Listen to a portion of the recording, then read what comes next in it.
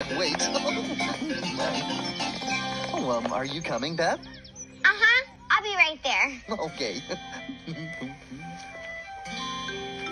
Whoa! Oh, no. Beth? Oh, you fell down. Oh no. Oh, are you all right? Oh, I hurt my knee. Look at my pants. Oh, I'm sorry, Beth. Here, why don't you sit down until your knee feels better? Let me just help you up here. There you go. Barney, I think my happy day's turning into a sad day. Oh, don't worry, Beth. Things are going to be okay. When you feel a tear in your eye, it usually means you want to cry. So if you've been hurt and it hurts real bad, or if you have feelings that are making you sad, then it's okay to cry.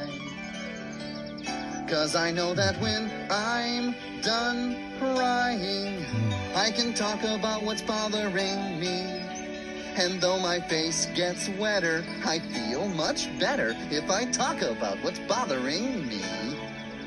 Oh, Beth is crying. Come on inside. I have an idea. Oh, crying is nature's way of helping bad feelings go away. So if you've been hurt or are feeling bad, whether you're a kid or a mom or a dad, it's okay to cry. 'Cause I know that when I'm done crying, I can talk about what's bothering me. And though my face gets wetter, I feel much better if I talk about what's bothering me. Oh, yes, that works for me.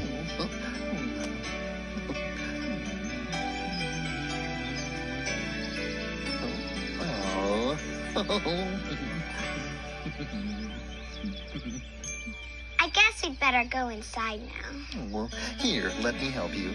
Okay, just not too fast. Right.